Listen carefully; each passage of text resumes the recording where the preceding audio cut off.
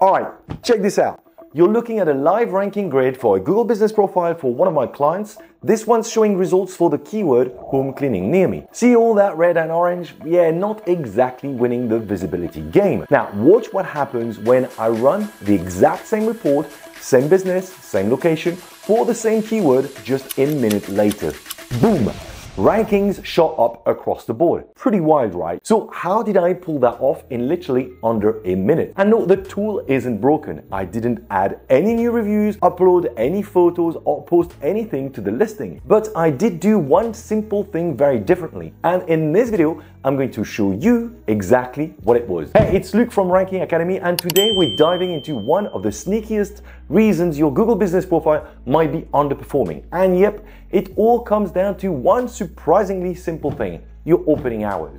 Remember those two grid tracking scans I just showed you? They were run literally 1 minute apart. The only difference? The first scan happened before the business officially opened.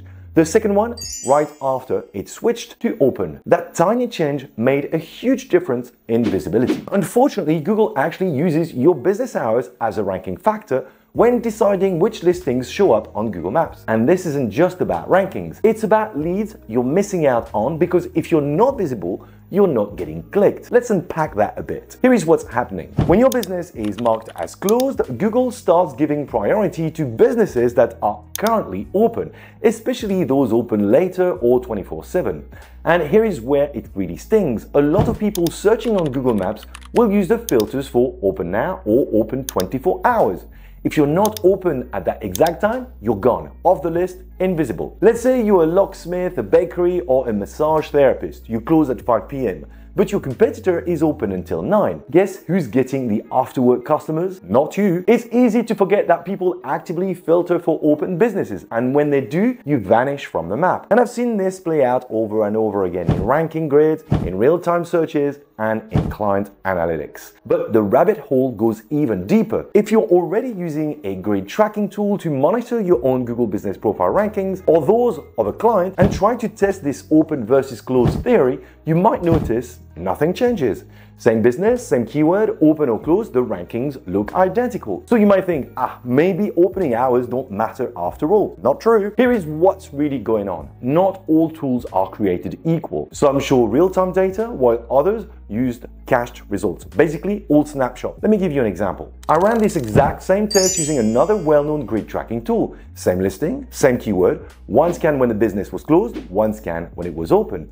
And the results? Identical. Why? Because that tool relies on cached data. It's showing what the map looked like yesterday or even earlier, not what's happening right now. So if your business closes at 6 p.m. but you're checking rankings at 8 p.m., using that tool, it might still show you as ranking, even though a real searcher wouldn't see your listing at all. This is a huge deal, especially if you're doing local SEO for clients. You could be unknowingly giving them bad info and making decisions based on data that's out of date. Bottom line, real-time tools equals real insights. And when it comes to visibility, especially outside your opening hours, accuracy matters. If you're wondering which tool I use to track those real-time results, it's called Local Falcon. It's super reliable, and the best part, you can actually try it out for free. I've dropped a link for you in the description below. Go check it out. Hey, quick heads up, I've seen that a bunch of you watching my videos aren't subscribed yet. That means you're probably missing out on some really useful tips I drop all the time to help you grow your business. So if you're enjoying this and want more, now is the perfect time to hit that subscribe button and stay in the loop. So now we know two things. Your opening hours influence your rankings, and the tool you use to check those rankings really matter. Let's talk about how you can stay visible longer and still work within Google's guidelines. Here are a few ideas that can make a real difference. Start by spying on your competitors. Seriously, take a look at their business hours on Google. Are they open later than you or maybe earlier? If they're not, you're in good shape. But if they are, you might want to match their hours, or better yet, open during times when they're closed. That's free visibility with almost zero competition. Then check your on-demand. Are you getting emails, DMs, missed calls, or website visits outside your listed hours? Dig into your inbox, Google Analytics, even your voicemail. If people are trying to reach you after hours, maybe it's worth being available during those times. Let me give you a real-world example. I helped a restaurant in a small town, and they did something bold. They closed on weekends. Crazy, right? That's when most people go out to eat, but they flipped the script and opened on Mondays and Tuesdays when almost every other restaurant in town was closed. Guess what? They owned the map rankings on those days and their place is packed. Plus, they get the weekends off to spend with their family. Smart move. Another option, consider after hours call handling. If someone can answer your phone, a real person or even a call service, then you're technically open. This lets you extend your visibility without actually extending your working hours. Now let's talk 24/7 listings. If you're a service area business like a roofer or a plumber and don't show a physical address on your profile, Google's usually fine with you being listed as open 24/7, as long as your phone is answered during those times. But if you've got a visible business address, Google expects that customers can physically show up at any time at that address if you say you're open 24/7. So be careful. Listing hours that aren't real could lead to someone turning up, finding the door shut, and leaving a bad review. I'm not saying you should fake it. That's against the rules. But I've seen plenty of businesses do it and get away with it. Just understand the risk if you go down that route. A couple of extra things to keep in mind. Only your main business hours affect how you rank, not things like online service hours or appointment-only hours. If you have the option to add those extras, go for it, but don't expect a ranking boost for them. And definitely don't leave your hours blank. Google doesn't like that, and it can hurt your visibility. One last thing you really need to keep in mind. Google cares a lot about consistency, especially when it comes to your business hours. Simply updating your Google business profile to show longer hours isn't enough. Google doesn't just take your word for it, it cross-checks your hours against other places on the web.